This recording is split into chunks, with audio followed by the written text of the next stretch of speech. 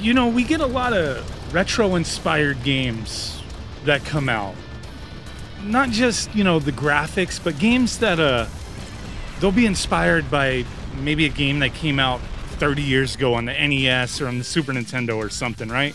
Games that are similar to like Mega Man or Super Mario, stuff like that. They're very heavily inspired by. Today, I want to talk about a game that, holy crap, I don't know how to say this, but this game Iron Meat from Retroware. This game doesn't come out for a month. It comes out September 26th for the Nintendo Switch, PlayStation, PC. It comes out for freaking everything. It's called Iron Meat.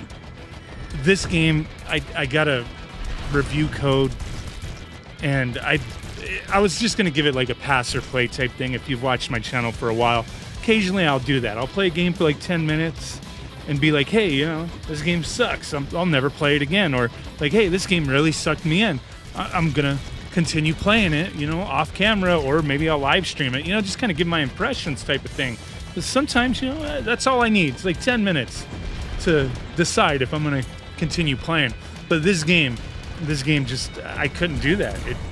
It went above and beyond that type of, you know, treatment. It didn't deserve a pass or play. It really just pulled me in. This game is heavily inspired by Contra. I mean, I'm sure that's the direction they were going here. But Retroware, these guys, they've done a few games. I think I've done videos on a couple of them. Prison City was a freaking amazing one. They've also, well, I don't think the game's out yet, but Toxic Crusaders, they had a demo up. Seemed pretty cool. Looking forward to that one. And then that other game, the Transylvania Adventure of Simon Quest. I don't know. Yeah, that one seems interesting. We'll have to wait and see. But Iron Meat, that's what we're talking about. This game, I said on Twitter after I played this, I was like, this game, it's heavily inspired by Contra. And my first impression after completing the game was this game was better than any Contra game I've ever played. That's a bold freaking statement. Why would I say such a thing? I mean, am I going to stick to that claim? I have to. I have to. You may not agree with it after seeing what you're seeing, or maybe after playing it, but I'm sticking to that.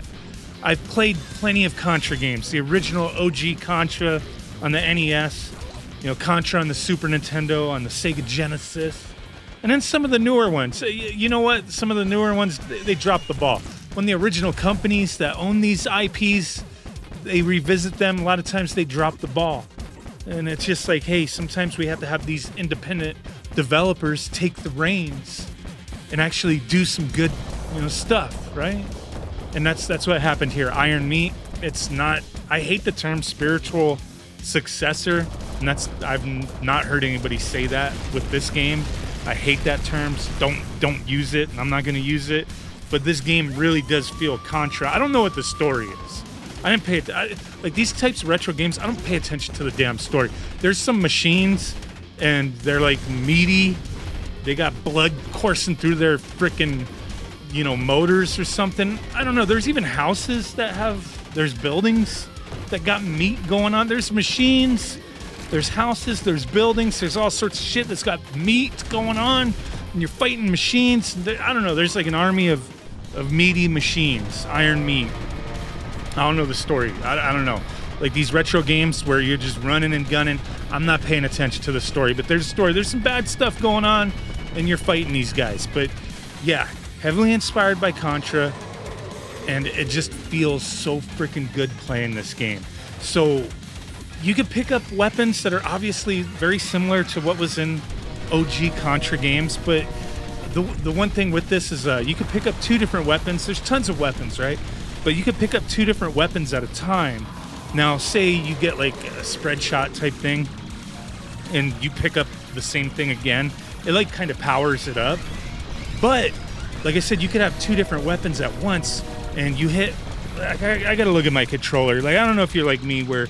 Like, I know the button layout. I played this on the Switch. I know the button layout, but sometimes I gotta look at my controller to tell you what the button is. But like the R button, right? Not the R2, but the shoulder button, like the R button. L and R. you press that to switch between like 1 and 2, the 1 and 2 weapon. So you could swap between 2 different weapons that you pick up. Depending on which slot you're using, if you pick up a different weapon, it'll just replace it, right? So I found like if you die, whatever weapon you are using, you lose that. So if like another weapon drops and you don't want to replace the weapon that's in your hand, swap it real quick. So, so there's some strategy with that. Or if you know, like, oh man, I have an awesome ass weapon and I don't want to die and lose it when I fight this boss that's coming up, or like there's a bunch of craziness going on, let me swap the weapons to this crappy weapon. Like, just swap them, right? And then the other thing, like the R2 or L2, the shoulder buttons, if you hold that, then you can stand still in place and aim and shoot, which does come in handy. You are running and gunning, so like in the stage, you may not use that a ton. There will be certain spots where it does come in handy through the stage, but where it really comes in handy is some bosses. And then some stages, maybe there'll be stages where you're going up instead of from left and right, you're going from bottom to top. You're climbing up a building or something, jumping up platforms. There might be something above you where, you might need to be shooting straight up, so you'll hold the shoulder button, or maybe something's coming at you from below, so you'll, hold the shoulder button and jump up and shoot down, that kind of thing. So yeah, there'll be instances, but I think you use it more with certain bosses. And you know what, with this game, holy crap, every stage, I think how many stages were there? Was like 9 levels. So every stage, I was like, this game, the levels can't get any crazier, the bosses can't get any crazier. At every stage that I progressed to, every boss, everything was getting more and more nuts. More like the stages, the animations, the backgrounds. I was like, I can appreciate the art. I can appreciate the animations. This stuff was blowing me away. Like just in game, seeing all this stuff. There's like a little animated sequence in the beginning of the game, which is okay, like whatever. But seeing that sprite work and all the animations in the game, the enemies, the gore, the blood, the craziness, the death from your character getting sliced in half and things blowing up and all the things going on in the backgrounds. It was freaking nuts. This game is crazy, dude. Now, some of the, there's nothing, I can't even think of anything bad to say about this game. It's not a long game, and I wouldn't expect it to be. It's a very retro-inspired game. Like, if you play on easy, maybe an hour. If you play on normal, around this, probably around the same, I guess. It's about an hour game. There's multiple difficulties. There's unlockables. You can unlock different skins, characters, and stuff like that. I don't think it really changes anything with the game, but there's some replayability. Like, I would recommend play it on easy. Maybe start out on normal. I don't know. And then jump to easy. I played it on both and played through it. At first, I played on normal a bit, and then I jumped to easy, beat it on easy, and then I jumped to normal and beat it on normal. I played through it a couple times, and I had a blast. This game, like I said, there's nothing I could really say negative.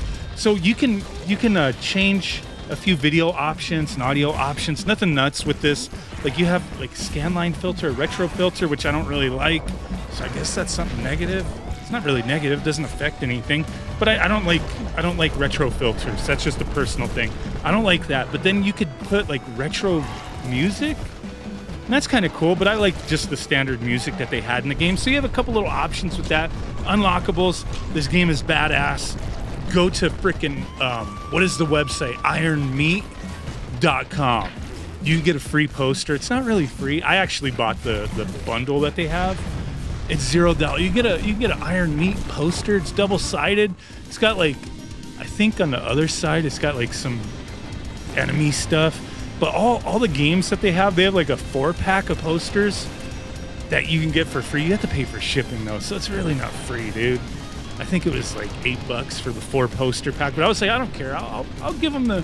They gave me the game for review, but there is a physical copy. I think through Strictly Limited Games. I'm contemplating. This game was badass, dude. This game was badass. Like these guys, they nailed it. Whoever made this game, y'all nailed it. I know Retroware, they put it out. But this game is badass. Check it out, dude. For Switch, freaking Steam, PlayStation, Xbox, Epic, GOG, September 25th or 26th, somewhere around that date. Thanks for watching.